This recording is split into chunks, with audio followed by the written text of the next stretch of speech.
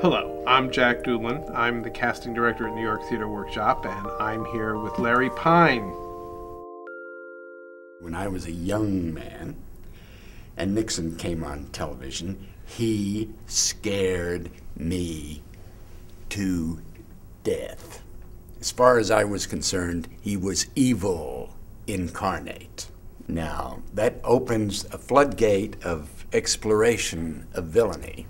He made some speech where at the end he put his papers aside on the table and he started talking from his heart, because there at the end there was a little four-year-old boy who saluted me and made me feel proud to be President of the United States of America. It was interesting watching you talk about him, how you sort of fell into that voice. I haven't perfected this thing. Right now it's just the glimmer of what the voice might be, but he put it back in sort of almost in the back of his thing. And so he would say, you know, it's like in one line he says, we're going to bomb those bastards like they've never been bombed before, but you know, you've got to have weather. That's right, yeah. You've got to have weather. And he had those jowls that were kind of shaking when he... How about the physicality of the part, his jowls and sort of hunched thing? Well, he seemed to be very uncomfortable inside his own body. Let's just put it that way. I mean, right. I mean, that's the hardest part. I've seen pictures of him, and he seems rather relaxed, but he's always got his hand in, you know... He always seems guarded. Yeah, he's always, stiff. He's a stiff.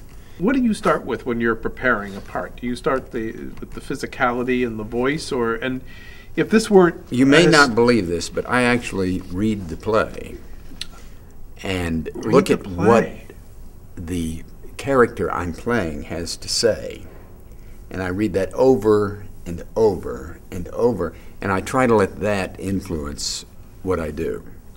That's a great idea. I'm going to suggest that to some of my acting students. Read the play.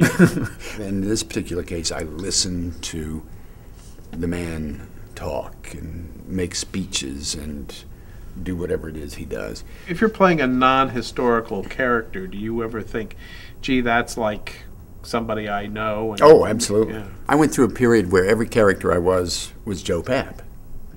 And so I would try to bend every character I played around to being Joe Papp. But I realized that was like a dead-end alley after a while, and that there was also myself. Well, thanks, Larry, for taking this time out. I thoroughly enjoyed it. I thoroughly enjoyed it, too. It's always a pleasure to talk to you, Jack, and I love that heart on your chest. Well, thank you. I'm wearing it for you, as a matter of fact. And let me just say, you can come down to New York Theater Workshop February 24th through March 28th and see Larry and the rest of our really wonderful cast. Great.